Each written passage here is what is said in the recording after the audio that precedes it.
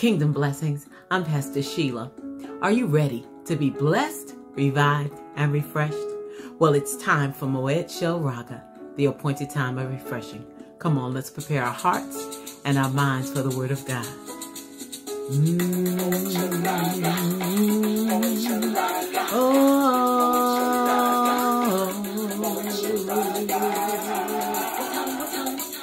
It's time.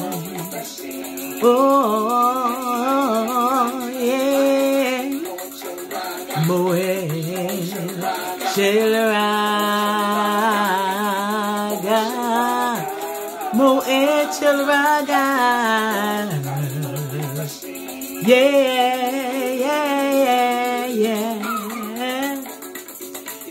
It's time for the Word.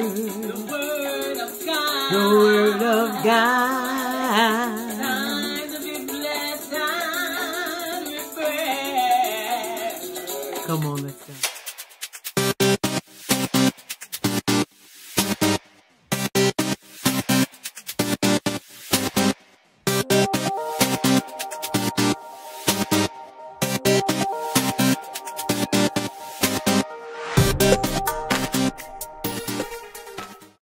The word of the Lord is coming from 1 Peter chapter 2, verses 1 to 3.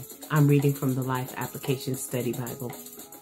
It says, "So get rid of all malicious behavior and deceit. Don't just pretend to be good. Be done with hypocrisy and jealousy and backstabbing.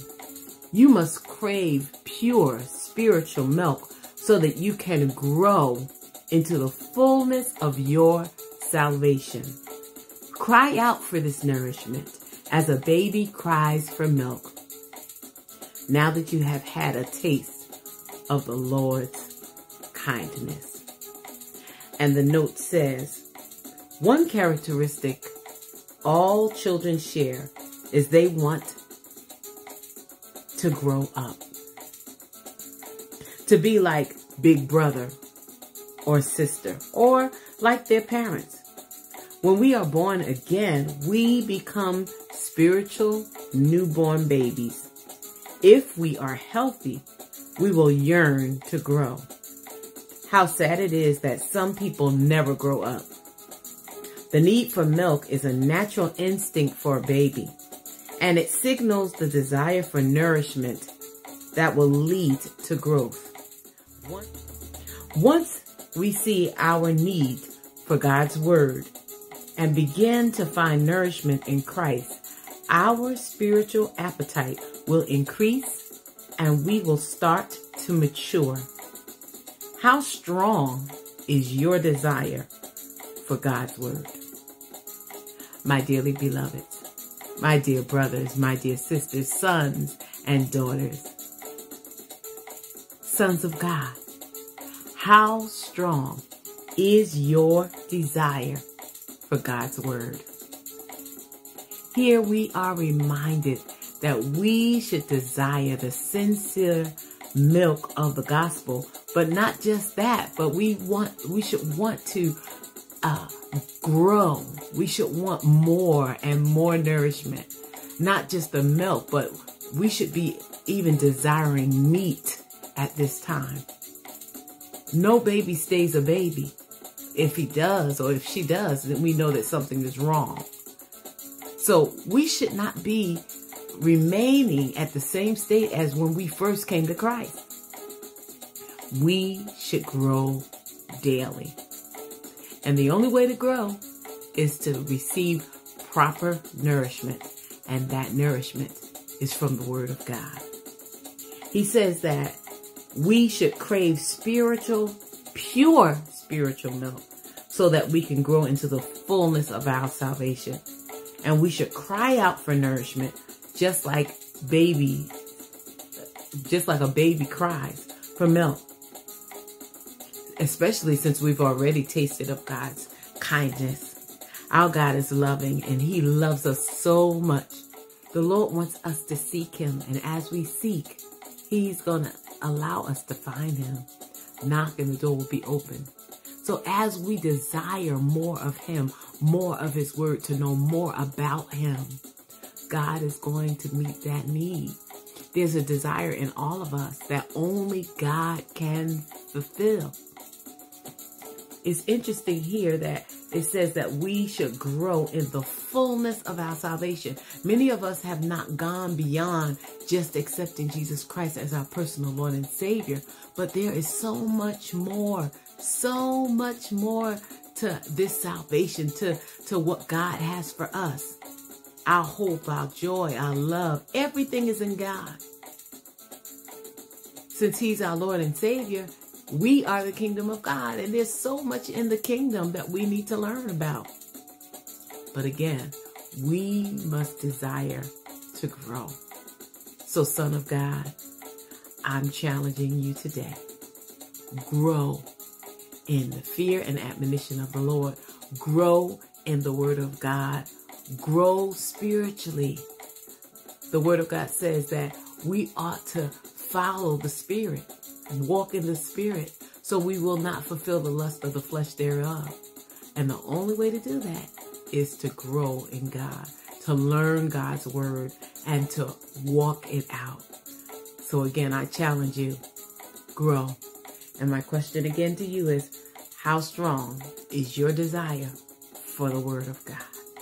Come on, let's go to God. Father, in the mighty, matchless name of Jesus, we come before you, thanking you, praising you, glorifying you, because you are our God. And Father, we can ask anything according to your will, and it shall be done. So Father, we ask that you would fit and fill the need in our lives. God, we desire more of you, to know more about you. We desire to understand your word even more. So Holy Spirit, you are the revealer of all truths. As we read the word of God, open up our understanding as we ponder and meditate over the word of God, over spiritual truths. Open up our understanding. Father, we ask that you would synchronize our hearts, minds, spirits with yours, that we will beat the same beat as yours, Father, that we will walk in tandem with you. Father, we look to you. You are the author and finisher of our faith. Hallelujah. And we know you will perfect those things that concern us. So, Father, as we are growing in you, God, I pray that you would expand our capacity to understand the breadth, length, depth, and height, the width of your love for us. Help us to understand and discern the mysteries of your word. God, would you open up your word to us that we would be able to comprehend, oh God, that we would grow from glory to glory to glory to glory. Father, take us into another dimension of you, not just another level, but another dimension in you. We are waiting on you, Father. Holy Spirit, we are looking to you. Work in us and through us. In the mighty, matchless name of Yeshua HaMashiach. For Father, we desire to be pleasing in your sight. We crown you as Lord of our lives, Savior of our lives. And we say, Lord, have your way in our lives. We are your kingdom. We are the kingdom of God. And thank you for righteousness, peace, joy in the Holy Ghost. That's the kingdom of God. Thank you for access into the spiritual realm, oh God, that contains everything that we need, both in the spiritual life and here in this physical realm. God, open up our understanding, Lord. Open up our eyes. Synchronize our eyes, Lord. Our spiritual eyes, our spiritual ears, Lord God, that we will even discern the truths of your word. Father, we ask that you would grant us and bestow upon us, Lord God, inside of us, Lord, the spirit of the sons of Issachar, that we would be able to discern the truths and discern the signs and seasons of the time. Father, we are crying out to you. We're praying for every apostle, every prophet, every evangelist, pastor, and teacher, every bishop. Father, we're praying for every elder, every minister, Lord God, for you have made us ministers of reconciliation. Father, we're praying that you have your way in our lives. We can do nothing without you. Holy Spirit, we're depending on you to lead us and guide us. Strengthen us, God. We pray the the prayer of faith for those that are going through physical challenges. God, we lift your name high because you're higher. Your name is higher than any disease. And Father, you said none of these diseases shall come nigh our dwelling. So Father, we do give you glory, honor, and praise for doing just that, for healing our bodies again and again. Thank you, Lord God, for opening up our eyes. Father, open the eyes of our hearts because we want to see you. We want to see you high and lifted up. So have your way in our lives. In the mighty name of Yeshua HaMashiach. We love you. We bless you. We adore you. We lift you. Father, I pray for those that are wondering their assignment. Father, bring clarity to the body of Christ, to the sons of God. And I pray for that the sons of God would manifest, that we would take our rightful places here on this earth, being your ambassadors here, representing the kingdom of God, the kingdom of God in this earth. We thank you. We bless you. In the mighty, mighty name of Jesus, we pray.